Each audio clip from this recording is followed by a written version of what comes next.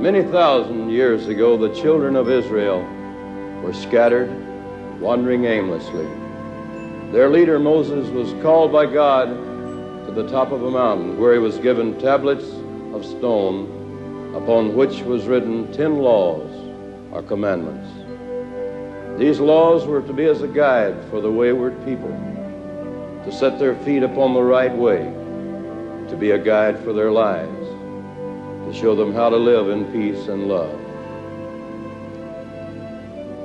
And could it be that today some of us who are again wandering aimlessly, confused and troubled, should maybe look again to the tablets of stone? I believe you'll find it in the 20th chapter of Exodus. I'm not sure about that, but I think that's right. Moses led God's children out to find the promised land, and on the way he stopped each day and looked to heaven and asked God for help, as he could not withstand the task alone. And then one day he looked away, thereby lay a stone.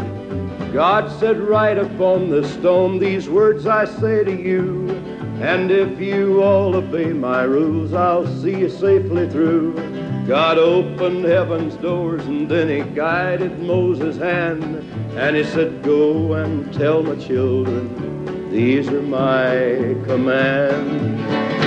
Go and climb that mountain, Moses, climb that mountain now and pray. Climb that mountain now and tell us what our Lord has had to say. Thou shalt have no gods before me is my great command, and thou shalt not make any graven image by thy hand. Thou shalt not take my name in vain if thou would guiltless be. Remember thou to keep the Sabbath day alone for me. Honor thy father and thy mother, and thou shalt not steal. Thou shalt not commit adultery, thou shalt not kill. Love thy neighbor as thyself, and show thy neighbor peace. Covet not thy neighbor's house, nor anything that's his. Go and climb that mountain, Moses, climb that mountain now and pray. Climb that mountain now and tell us what our Lord has had to say. Moses showed these words of God to all the children then.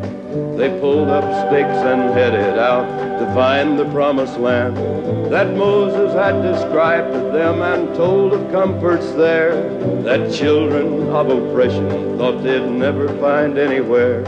But they were soon to part from him and push alone a while, for it was never meant for him to walk that final mile. The children cried, "If we must go on, Moses, without you, then talk to God just one more time and tell us what to do."